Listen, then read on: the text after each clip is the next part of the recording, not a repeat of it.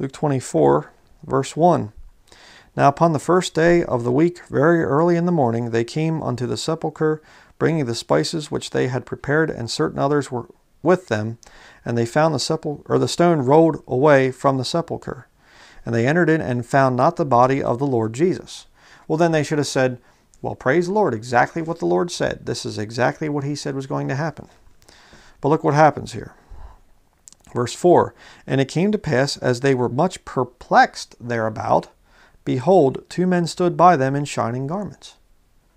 Do you understand, folks, that this is not years difference between when Jesus was telling them, I'm going to die, I'm going to be buried, and I'm going to rise the third day. And a couple days later, when it actually happens, I mean, we're not even talking a week later here. We're talking a few days later, and it's just like they're there in the grave, they're going, what in the world happened here? I don't understand. I mean, we came here to see the body of Jesus, and the body's not here. Within days of Jesus saying, I'm going to rise from the dead. But they were looking forward to being saved by the cross. Sure they were. Verse 5, and as they were afraid and bowed down their faces to the earth, they said unto them, why seek ye the living among the dead? He is not here, but is risen. Remember how he spake unto you when he was yet in Galilee. These angels are going, don't you remember? Just a few days ago? Remember? Remember? Is it ringing a bell here?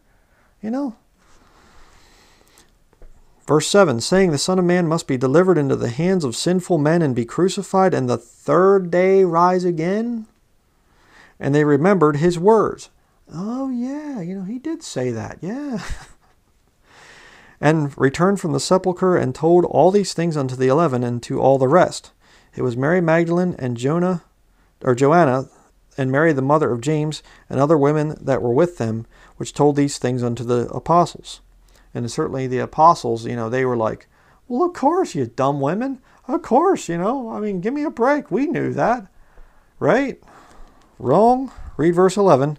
And their words seemed to them as idle tales, and they believed them not. Jesus told them. They are like, no, I don't believe that. 3 days later, and angels come and they say, do you remember what Jesus said? And they go, yeah, we do remember. They go to the apostles and they're like, hey, we saw angels. They told us the stuff that Jesus, said was going to happen. And the apostles are going, oh yeah, angels, and I guess you saw the Easter bunny and Santa Claus too, I mean, yeah, idle tales. Sure you did, ladies. For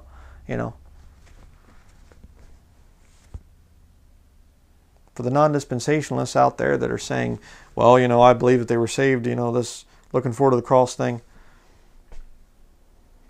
What do you do with this stuff?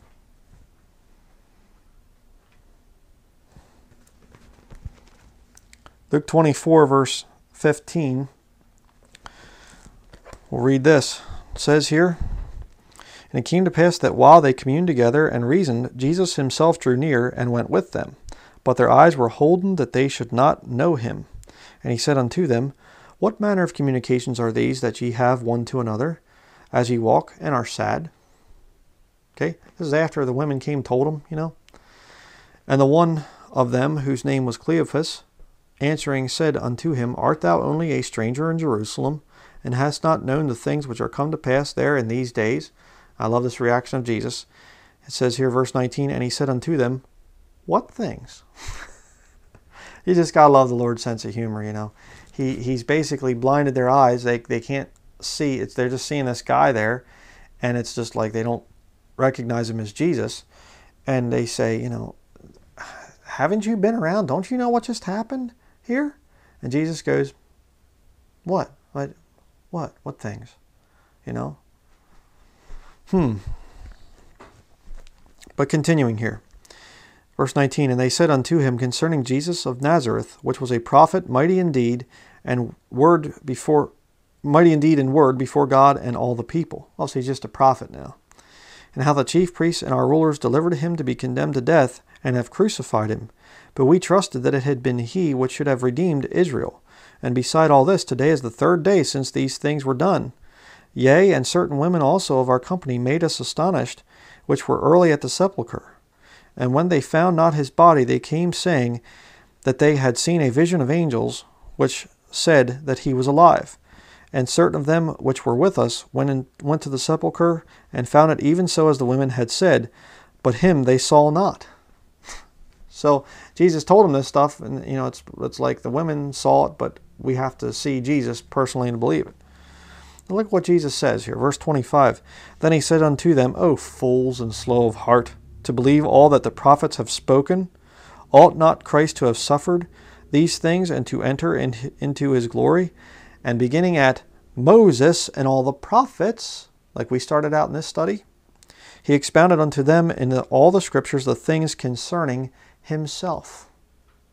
Why did Jesus do a thing like that? I mean, these guys obviously were being saved by looking forward to the cross.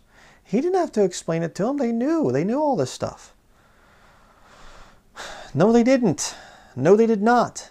Don't fall for this non-dispensational lie that they were saved by looking forward to the cross. That is a lie, an absolute, complete, total lie. It is so easy to debunk. I mean, you're reading it right here. We're going through the scriptures. These people had no idea. None. Jump down to verse 44. Luke 24, verse 44. Then said he unto them, These are the words which I spake unto you while I was yet with you, that all things must be fulfilled, which were written in the law of Moses, and in the prophets, and in the Psalms, concerning me. Then opened he their understanding, that they might understand the scriptures. And said unto them, Thus it is written, and thus it behooved Christ to suffer, and to rise from the dead the third day, and that repentance and remission of sins should be preached in his name among all nations, beginning at Jerusalem. And ye are witnesses of these things. And behold, I send the promise of my Father upon you, but tarry ye in the city of Jerusalem, until ye be endued with power from on high. So, there you see it. Jesus Christ is saying, okay, I'm going to explain it to you one more time here. We're going to open the scriptures, and I'm going to go through and I'm going to show you all the prophecies of the Old Testament. I fulfilled them all. Okay? Now stay here. I'm going to give you your orders, for what's going on. You're going to understand here, that I died on the cross and buried and rose again. And, that's what's going on. John chapter 1, verse 29. You can turn over there. You say, well, then nobody understood who Jesus Christ was. No, not necessarily. John chapter 1, verse 29 through 34. Says here, The next day John seeth Jesus coming unto him, and saith, Behold the Lamb of God, which taketh away the sin of the world. This is he of whom I said, After me cometh a man which is preferred before me, for he was before me. And I knew him not, but that he should be made manifest to Israel. Therefore am I come baptizing with water. And John bare record to what? The Old Testament prophecies, saying, I saw the Spirit descending from heaven like a dove, and it abode upon him. He saw that as well, And so John, there being filled with the Holy Ghost, he was prophesying and giving and saying, I'm the one voice of one crying in the wilderness, preparing the way of the Lord. Okay, Jehovah in the Old Testament. God the Father manifest in flesh as a man, the Lord Jesus Christ. That's what's going on there. So John did understand who Jesus was, right? And he didn't see him at first and things like that until the Holy Spirit descended upon him in the form of a dove. And then at that point he says, oh, okay, there's the one right there, right? That's the Savior of the world. And it's interesting because John goes on later on to say that he's the friend of the bridegroom. He was one of the last Old Testament saints. The Old Testament saints, when that system ended, they were going down to Abraham's bosom there. They couldn't go to heaven because their sins were not paid for. Their sins were covered by that system of law that they had in the Old Testament, the animal sacrifices and the things that Moses commanded that were written in the law. Those things were there, okay, that system of Old Testament law, but they didn't go right to heaven when they died, like a Christian does today. Absent from the body, present with the Lord. Don't believe this thing of soul sleep, and when you die as a Christian, you go down there and you're waiting for the resurrection. Your body waits for the resurrection, but your soul and your spirit go to be with the Lord. All right? Again, that's another study. But the point is, you have to get the differences in the Bible. And if you don't get the differences, you're just going to make a mess of things. And the Bible is not going to make sense. You know, people say the King James Bible has lots of contradictions in it. And you know what? They are absolutely 100% correct. So, what? I thought you said the King James Bible is perfect. Oh, it is. The contradictions, let me clarify that, are dispensational differences. You see, there are different gospels that are preached. Oh, heresy, heresy. The gospel's always been Jesus Christ. No, it hasn't. No, it hasn't. It was in the Old Testament, but it was veiled as prophecy for the future. And when Jesus Christ is physically present on the earth, even after he dies on the cross, is buried, comes up the third day, they still are doubting. So don't give me this nonsense. Oh, salvation has always been by Jesus Christ. Okay? Salvation is by doing, you go back to the Old Testament, they were doing the animal sacrifices and things there, looking forward to the time when Jesus Christ would die on the cross, go down and preach to the spirits that are in prison down there. Now the blood has been shed. Now they can go out of there and go up to be with the Lord. You say, that's heresy. No, that's called the Bible. That's called what the King James Bible teaches. And non-dispensational heretics have to somehow deny that and say, no, see, they went to heaven, they had eternal security. I love that one too. They have eternal security in the Old Testament, even though David, you see him saying, take not thy Holy Spirit from me, or, he's pleading with God, don't take your spirit from me. King Saul, the Spirit of God's on him, and then his evil spirits on him and things like this. But they had eternal security. Sure they did. No, they did not. But let's continue here. Go next to John chapter 4. And of course, what's the real motivation behind non-dispensationalism? Well, it basically brings you around to the point where Christians replace Israel. Because you see, everybody's always been saved the same way, and God gets rid of Israel in the New Testament there, and so now it's the church. The church goes into the time of Jacob's trouble. It's the time of the church's trouble.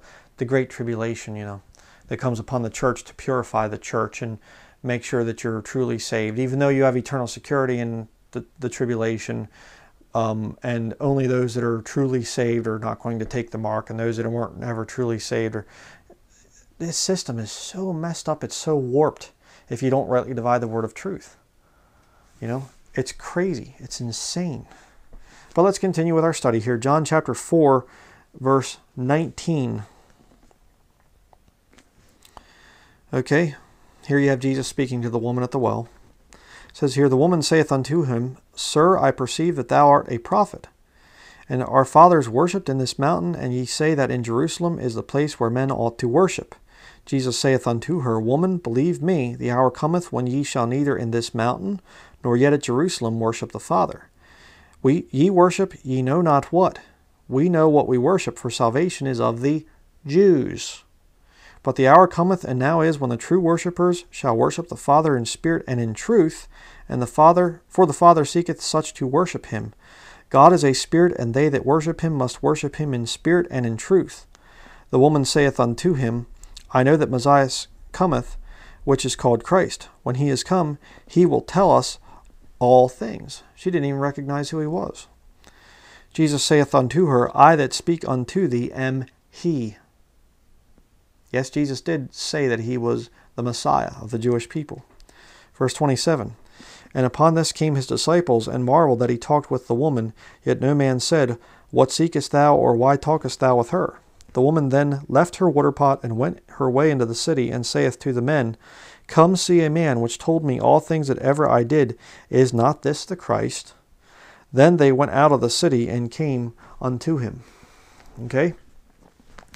She knew that there was a prophet coming, but the fact is, Jesus had to explain things to her. Why? If she's looking forward to getting saved by the cross, and all this other stuff. See? Again, it doesn't work. Next, go to John chapter 6.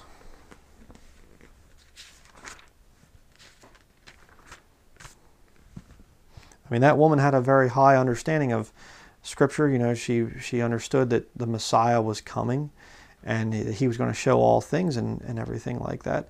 But even she did not quite understand, that he was going to have to die. She was looking at it as he's going to come and restore the kingdom. And it's going to be Jerusalem there, the city of the great king. Right? She didn't quite understand that he was going to die on the cross. So, John chapter 6, verse 51 says here, I am the living bread which came down from heaven. If any man eat of this bread, he shall live forever. And the bread that I will give is my flesh, which I will give for the life of the world. The Jews therefore strove among themselves, saying, How can this man give us his flesh to eat? Then Jesus said unto them, Verily, verily, I say unto you, except ye eat the flesh of the Son of Man, and drink his blood, ye have no life in you. Whoso eateth my flesh and drinketh my blood hath eternal life, and I will raise him up at the last day. For my flesh is meat indeed, and my blood is drink indeed. He that eateth my flesh and drinketh my blood dwelleth in me, and I in him. As the living Father hath sent me, and I live by the Father, so he that eateth me, even he shall live by me. This is that bread which came down from heaven, not as your fathers did eat manna, and are dead. He that eateth of this bread shall live forever. These things said he in the synagogue, as he taught in Capernaum. Many therefore of his disciples, when they had heard this, said, This is an hard saying, who can hear it? When Jesus knew in himself that his disciples murmured at it, he said unto them, Doth this offend you? What, and if ye shall see the Son of Man ascend up where he was before? It is the Spirit that quickeneth, the flesh profiteth nothing. Again, you can watch the study about the Mass thing. The Catholics, they take this to mean that you actually have to eat and drink the flesh and blood of Jesus, literal flesh and blood, which is nonsense. Verse 63, The words that I speak unto you, they are spirit and they are life. But there are some of you that believe not, for Jesus knew from the beginning who they were that believed not, and who should betray him. And he said, Therefore said I unto you, that no man can come unto me, except it were given unto him of my Father. From that time many of his disciples went back, and walked no more with him. Then said Jesus unto the 12, Will ye also go away? Then Simon Peter answered him, Lord, to whom shall we go? Thou hast the words of eternal life. Why did the other disciples leave him? Because they didn't understand what Jesus was trying to signify there. Jesus was not saying to them, you have to eat my literal flesh and drink my literal blood. He wasn't saying that. He was saying, I'm going to die as a sacrifice to pay for your sins. One more time. If they were saved by looking forward to the cross, don't you think they would have understood? Don't you think that they would have been like, well, oh yeah, I got it there, Lord. Yeah, sure, I got that. But they didn't. Now we're going to go to John chapter 10. John chapter 10, verses 1 through 6. It says here, Verily, verily, I say unto you, he that entereth not by the door into the sheepfold, but climbeth up some other way, the same is a thief and a robber. But he that entereth in by the door is the shepherd of the sheep. To him the porter openeth, and the sheep hear his voice, and he calleth his own sheep by name, and leadeth them out. Reference to the rapture, by the way. Verse 4, And when he putteth forth his own sheep, he goeth before them, and the sheep follow him, for they know his voice. And a stranger will they not follow, but will flee from him, for they know not the voice of strangers. This parable spake Jesus unto them, but they understood not what things they were which he spake unto them. You see it there again. Jump down to verse 14. I am the good shepherd, and know my sheep, and am known of mine. As the Father knoweth me, even so know I the Father, and I lay down my life for the sheep. And other sheep I have, which are not of this fold, them also I must bring, and they shall hear my voice, and there shall be one fold and one shepherd. Therefore doth my Father love me, because I lay down my life, that I might take it again. No man taketh it from me, but I lay it down of myself. I have power to lay it down, and I have power to take it again. This commandment have I received of my Father. There was a division, therefore, again among the Jews for these sayings. Why? If they're looking forward to being saved by the cross and all this other stuff, why is there a division? Just doesn't work out. John chapter 12. A couple more places to turn to here today. John chapter 12, verse 23. It says here, and Jesus answered them, saying, the hour is come that the Son of Man should be glorified. Verily, verily, I say unto you, except a corn of wheat fall into the ground and die, it abideth alone, but if it die, it bringeth forth much fruit. He that loveth his life shall lose it, and he that hateth his life in this world shall keep it unto life eternal. If any man serve me, let him follow me, and where I am, there shall also my servant be. If any man serve me, him will my Father honor. Now is my soul troubled, and what shall I say? Father, save me from this hour. But for this cause came I unto this hour. Father, glorify thy name. Then came there a voice from heaven, saying, I have both glorified it, and will glorify it again. The people therefore that stood by and heard it said that it thundered. Others said, an angel spake to him. Jesus answered and said, this voice came not because of me, but for your sakes. Now is the judgment of this world. Now shall the prince of this world be cast out. And I, if I be lifted up from the earth, will draw all men unto me. This he said, signifying what death he should die. Golden opportunity again here. Old Testament saints, Old Testament people here, because the Old Testament is in effect until the death of the testator, Hebrews chapter 9. So they have a golden opportunity here to look forward to the cross. He just explained to them what death he's going to die. Verse 34. The people answered him, we have heard out of the law that Christ abideth forever, and how sayest thou that the Son of Man must be lifted up? Who is this Son of Man? They don't even know who he is. Then Jesus said unto them, yet a little while is the light with you. Walk while ye have the light, lest darkness come upon you. For he that walketh in darkness knoweth not whither he goeth. Kind of like non-dispensational people. Verse 36. While ye have light, believe in the light, that ye may be the children of light. These things spake Jesus, and departed, and did hide himself from them. But though he had done so many miracles before them, yet they believed not on him.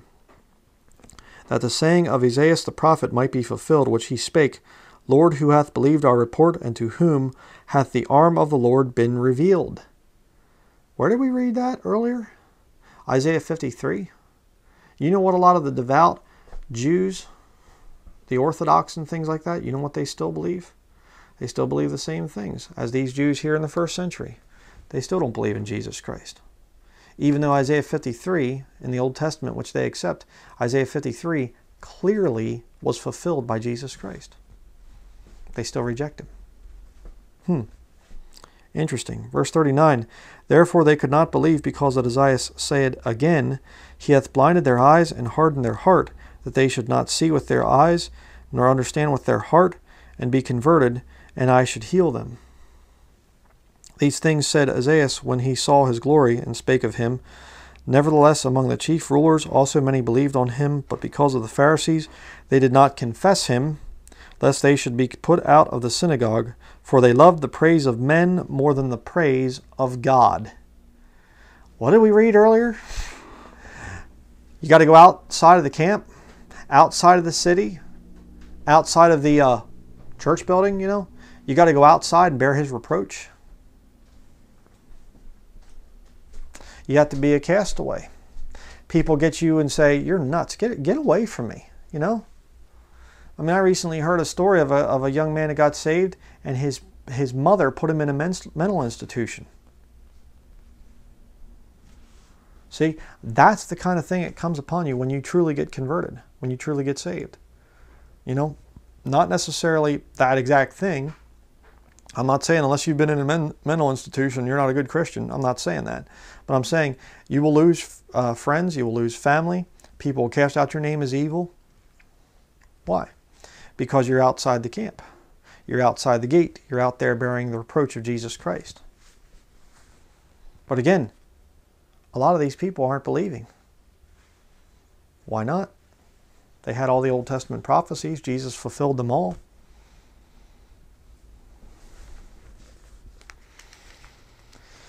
All right. Ephesians chapter 3. You say, Brian, was this whole study really worth it? Is this all these verses and stuff. Well, of course, it's good to go through the scriptures. It's good to stay in the Word of God. The things that are written aforetime are written for our learning. I understand that. The Old Testament's there so that we can understand things today in the New Testament. That certainly is there. But there's a lot of simple instructions that you have for a Christian right in the Pauline epistles, the epistles that are written to you as a New Testament Christian. And they're just written there. They're right there. Plain English, simple, plain English, like 2 Timothy 2:15, a command to rightly divide the word of truth. And all you got to do is just obey. Just submit to what Paul has written here and say, you know what? This is written to me. Paul's the apostle of the Gentiles. I'm a Gentile believer. I'm a Christian. The Bible talks about there's neither Jew nor Gentile. We're all one in Christ. So even if you are a real true Jew according to the flesh, you're still a Christian, so you still go with the Pauline epistles. And you just read the Pauline epistles and do what it says there and believe it as it stands. But see, non-dispensational heretics have to go and steal things from other parts of the Bible because that's what they do. That's why, like I said before many, many times, the non-dispensational heretics, almost every single one I've ever run into, every single one believes in replacement theology. All of them. They all believe that they take the promises of the Jews. I'm studying Jewish culture right now, reading some books on them and stuff like that. I feel humbled. I feel humbled to be born into this system.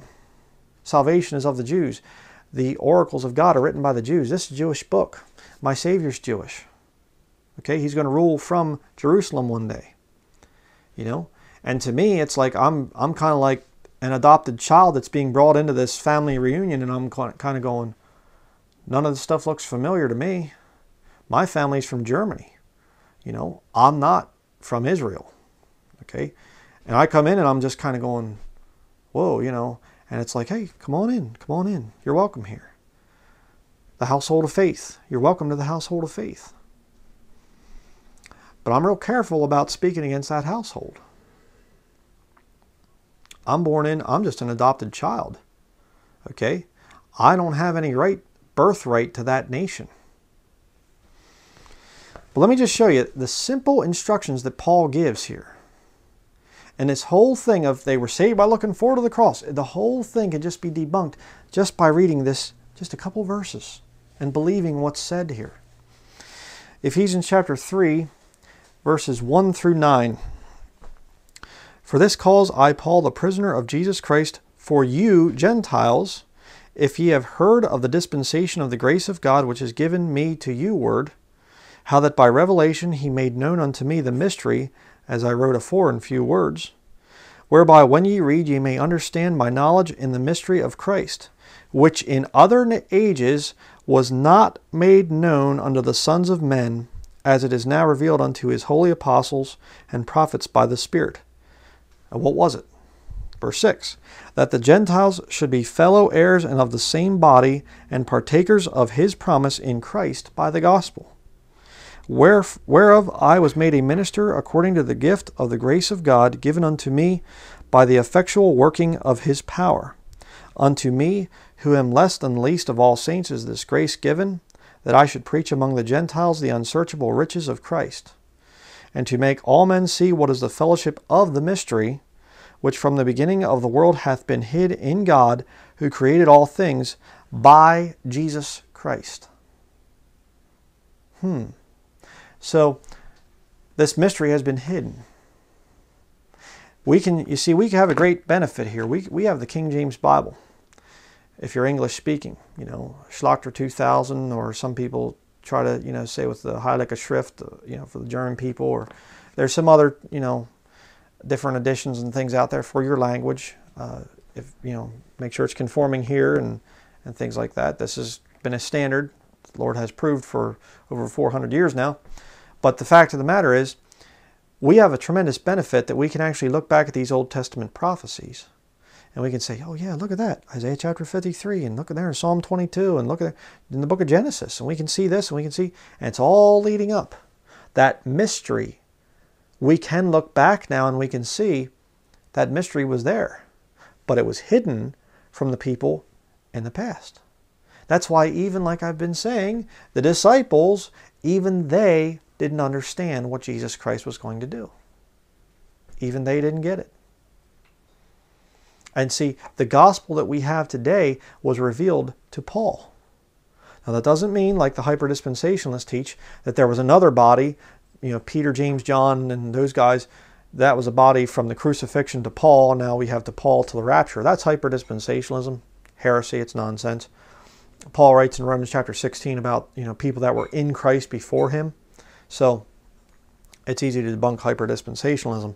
But the point is, you can't say the whole Bible all lines up for a Christian. You can't do that. And you say, well, then we have to go through all the scriptures. Well, it doesn't hurt you to go through all the scriptures that we did today. But brethren, all you really need is written right there. Ephesians chapter 3, just believe it as it's written. 2 Timothy chapter 2, verse 15, believe it as it's written. It says, rightly dividing the word of truth. Now, if I tell you, rightly divide things, you don't say, I'm going to put it all together. I mean, back when we moved in here to the ministry headquarters, we had lots of boxes of books. And when we were taking them off the truck, I said, hey, another box of books. Or my wife would take a box out and she'd say, hey, another box of books. Where are we going to take it?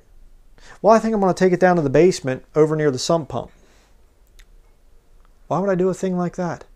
No, you take it to the library area here, the area where we have our books at. You say, oh, I think I'm going to take a box of the books over to the bathroom. No, you take it to where the bookshelf is. Why don't we take a box of books up to the bedroom area? No. Rightly divide what you have.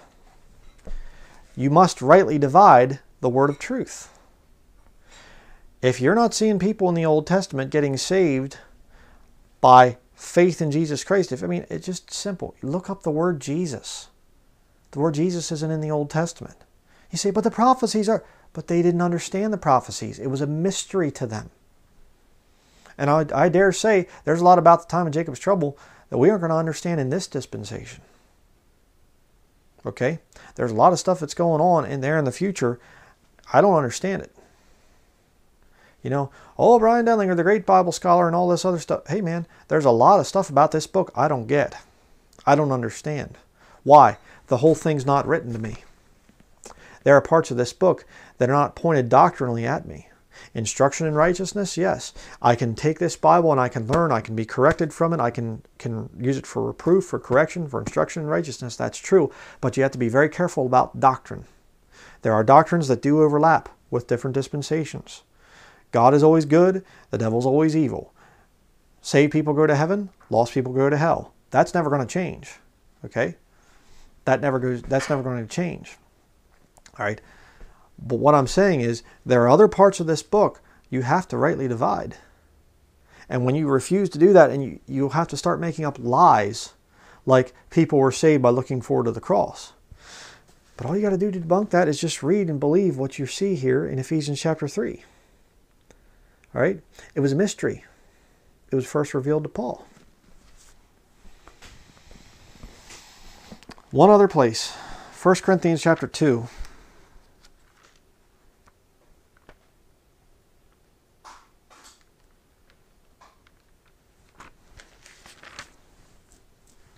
First Corinthians chapter 2, verses 7 through 8. Okay, it says, but we speak the wisdom of God in a mystery, even the hidden wisdom which God ordained before the world unto our glory, which none of the princes of this world knew, for had they known it, they would not have crucified the Lord of glory. So, I believe in the princes there. I think it's even a reference maybe to the principalities and things. They didn't even understand the crucifixion. If they knew it, they wouldn't have crucified Jesus Christ. You talk about a victory. Victory in Jesus, anybody can get saved. Anybody. Before in the Old Testament there, you had all the people, all these Gentile nations and things like that. They were without hope and without God. Lost. What hope did you have? You're just heathen. That's all you were in the Old Testament. But now, we're made nigh by the blood of Christ. Jesus Christ said to the woman at the well, he said, the time is coming when ye shall neither in Jerusalem here or in this mountain worship God. You can worship God in spirit and in truth. Anywhere. You don't have to come here to our ministry headquarters here to get saved. You can do it right where you're sitting. Right now. You can get saved. Right? And again, like I always say, you can go to the salvation message, go to the main channel page, just click on my username, Husky394XP. Go there, go to the main channel page. If you're not a subscriber, click on the salvation message and watch it. If you are a Jew, I highly recommend that. And you better just throw caution to the wind, by the way, when it comes to your family and acquaintances and all the people that you're used to being around.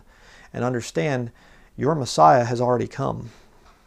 He already fulfilled those Old Testament scriptures. And you say, well, I don't feel like I should believe in that stuff. Okay, then you're going to go into the time of Jacob's trouble. And you are going to wish that you had not been born if you go into that time. And more and more as I get older in the Lord, and there's a burden building within me to get this truth to the Jewish people. I'm very, very, very worried for them, because I know that a lot of them are going to get killed in that time of Jacob's trouble. It's going to be a bad time. It's going to be a very bad time. And the best thing that you can do right now is accept Jesus Christ as your Messiah, as your Lord, as your Savior. Okay? So, that is going to be it for this study. I've been wanting to put this one together. Another one that I get a question about occasionally. And again, now I have a sermon, I can point people right there, go to that one. And again, I really do appreciate my viewers. A lot of times I see you saying, here's a sermon, on that subject, and I'll see you guys putting links into my different studies. That's a tremendous help to me. We're not all called into this ministry of preaching the word and spreading, all this stuff and everything, and that's fine. Totally fine. But we can all do our part. And I need people to come alongside and help me in the ministry. And you see people that are, putting in questions and stuff like that. And, sometimes it's very hard to understand the spirit behind a comment. Sometimes you get somebody and it looks like they're trying to be arrogant and they're just really asking a question. They just don't really word it all that well. And, we have to be somewhat patient. Now, I realize that there are some people that are just evil and wicked, and they're just on here just to cause strife and division. And I'm a little bit nasty with those people a lot of times. And I usually try to practice the rule there in Titus chapter 3, verses 9 through 11, I believe it is, where it talks about, a man that is a heretic after the first and second admonition reject. I try to do that. 2 admonitions and then I'm done is what I usually try to do. But, these non-dispensational people, it's a real problem. It's a very big problem. They are openly rejecting portions of Scripture. They are openly rejecting commands to rightly divide the word of truth. And as a result, they make a mess of the Bible. So, if you have been falling for that, I pray that you would study this issue better and just get yourself right with God. Okay, that's very important. So, that is going to be it. We'll close here with a word of prayer. Dear Heavenly Father, I do thank you, Lord, for your word. I thank you that we have such a benefit now, Lord, that we can look back and we can see the Old Testament prophecies and how you fulfilled them in the New Testament.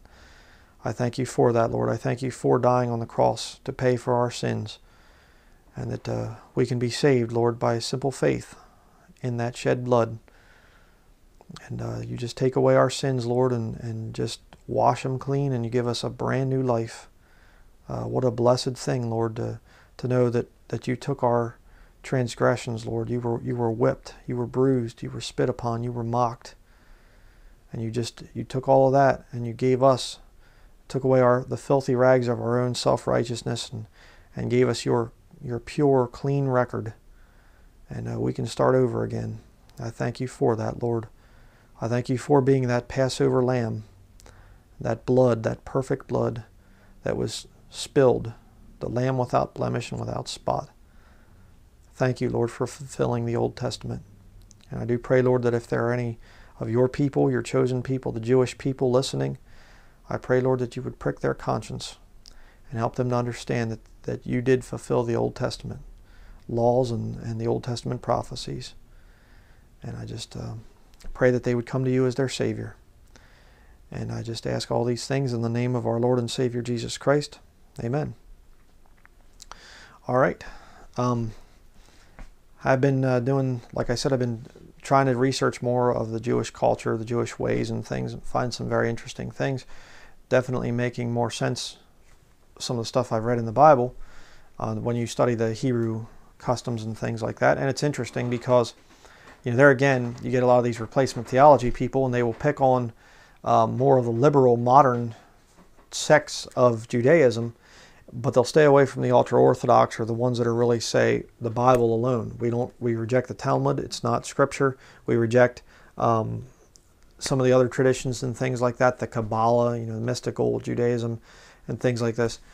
They'll kind of ignore that, and they'll say, well, see, Jews are wicked because there's some here that practice mystical Kabbalism, or whatever. That's ridiculous. That's kind of like writing a book about Christians, and including liberal Methodists and Presbyterians and Lutherans and Catholics, with Bible-believing Christians, and saying, see, that's Christianity. That's why I reject Christianity. That's stupid. Okay? There are a lot of Jews out there that are very orthodox, that hold to the Old Testament as their standard for all matters of faith and practice. Do they believe in Jesus Christ? No, not yet. But they will in the future. I believe many of them are going to get saved. But they're not. You shouldn't include them into the more liberal Jews and a lot of these people that just, don't even really hold the Bible in much of an authority anymore. Not a fair classification. So I do have some studies planned on that.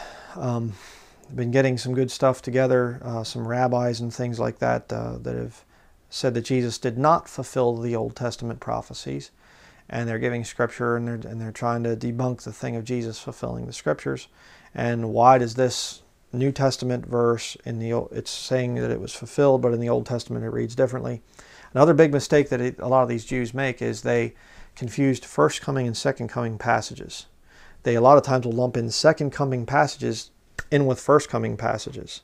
They say this is all supposed to happen when Jesus showed up on the earth, or when their Messiah, when their Messiah showed up on the earth. No, it doesn't work that way. You have to rightly divide. Say, you have to go back in there and you have to say, no, wait, this was the first coming. This will be the second coming.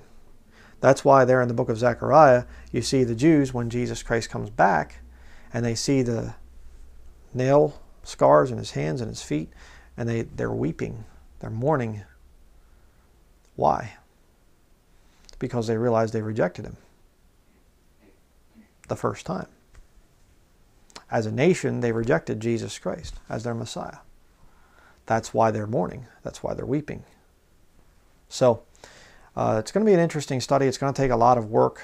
I have a lot of other projects that I need to get done first here. But I really feel a burden to defend the Jewish people, because the Bible says that they're going to be driven back to their land. And I'm just going to give you a little bit of a prophecy here the Lord's been kind of showing to me, and that is God had to do some pretty bad things to get the Jews to leave Germany and go back to Israel. And there's a lot of rich Jews here in America. Lots of rich Jews here in America. There are whole areas where there are billionaire Jews here in this country. And I remember telling some brethren years ago, we were talking about this, and I said, I wonder what God's going to have to do to America to get the Jews to leave it. Not fun to think about, but it's there.